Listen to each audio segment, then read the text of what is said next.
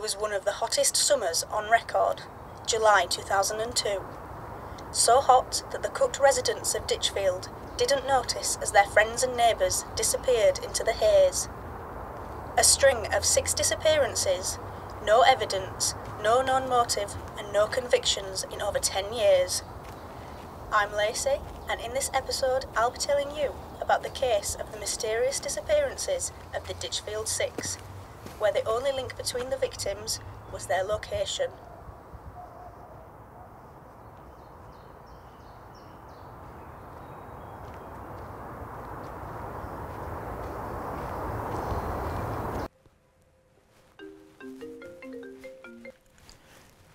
Hey Marty, how's it go?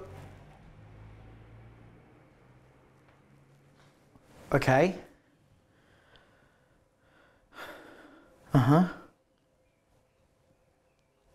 Less, okay.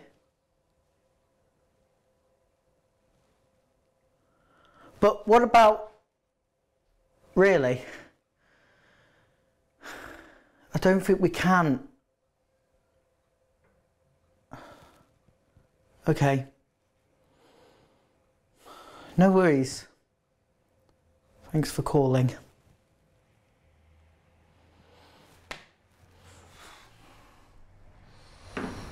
Jason. You okay? What's wrong? We lost our supplier. He can't keep up with demand. Does that mean we have to, Mrs. Gambin, your beetroot bread is on its way. Thank you. Thank you.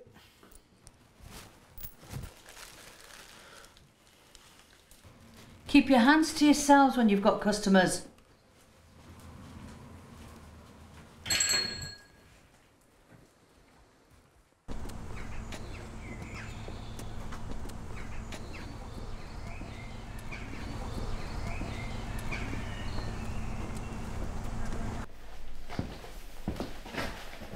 So? What about that old lady in the purple coat? Why her? She was by herself, alone. What about that Gambon woman? Come on, Jeremy, she's well known And hated. everyone will start to notice. She's one of our regulars. This other woman, no one would notice. Like, what choice do we have? Find another supplier. You know that we can't. Fine. Okay, I'll go and arrange it. And I'll do it.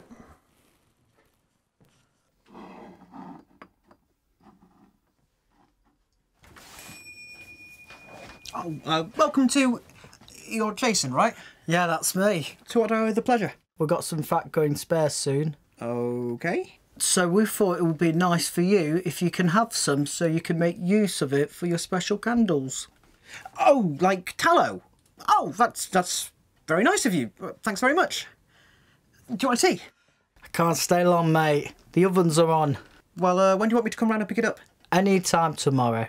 And that way we can pack it up for you. Oh, well, thank you very much. Sincerely, I mean it. It's okay.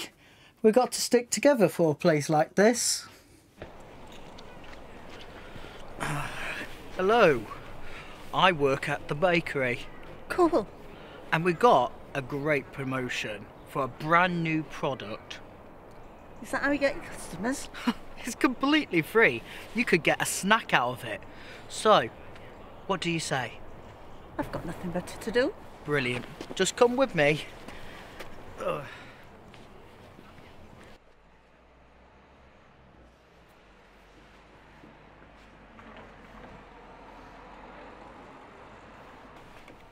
First batch is done. When the batches go on sale, it'll attract more new customers like you. Try anything you like.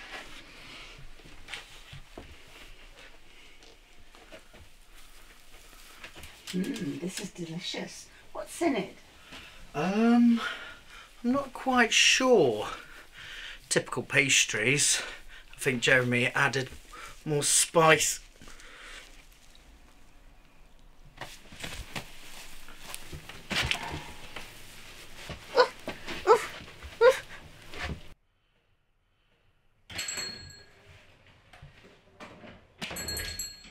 Hey, is the vat ready yet? What? Oh, yeah. The fat is under the counter for you. Here you go. You're right, Jason. Yeah? Why? Do I look okay? You just seem a bit out of it, all. I got one of those headaches. Migraine. All right, you take it easy this evening, yeah? Thanks again. See you later.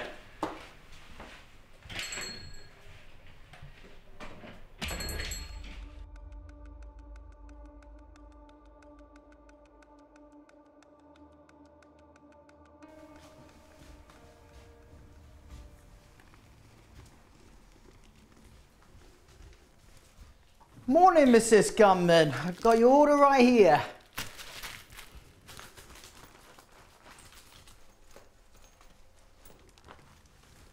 Thank you. Right. Is there a problem?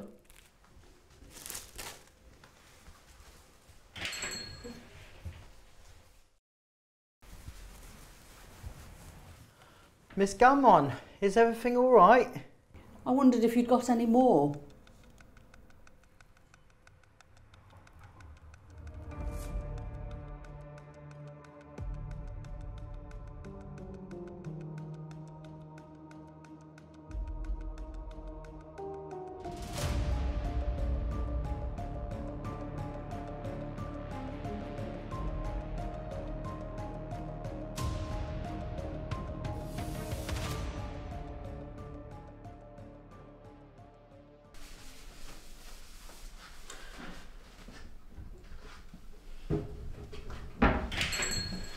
Hi, you must be Mrs. Mrs. Rachelson, news reporter. I must say it is a pleasure to meet the most famous butcher and baker duo. Which one of you is Mr. Mr. Bamford. Oh, hello, a pleasure to meet you, sir. So I'm just going to ask you a couple of questions and then I'll be out your way. Sounds good. Okay. So question number 1, what made you change your original beetroot? Beetroot. Oh, Yeah, yes. recipe. We just thought it's time for a change, really. A very delicious change. The investigation revealed that Nielsen and the unknown victim got talking in a local pub. After closing time, the young man went back to Nielsen's home. The following morning, Nielsen was faced with the prospect of yet another person leaving him, and so he grabbed a tie, stood over his victim, and snuffed the life from yet another innocent man. What is more disturbing is that afterwards, Nielsen claimed to have felt tranquil in this moment, laying beside the corpse of a person that had shown him nothing but good intentions. It's nothing short of bizarre that following the murder, Nielsen kept the body around as company.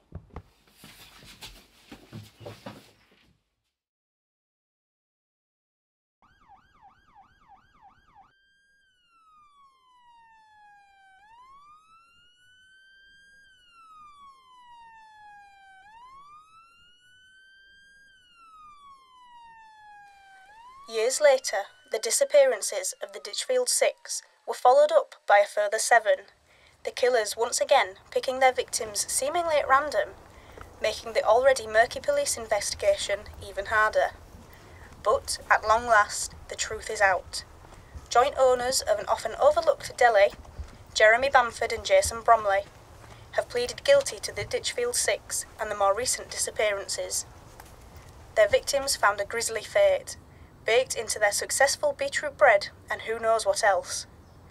While police are still unsure of a motive, it is no mystery that the number of victims rounds up to a baker's dozen.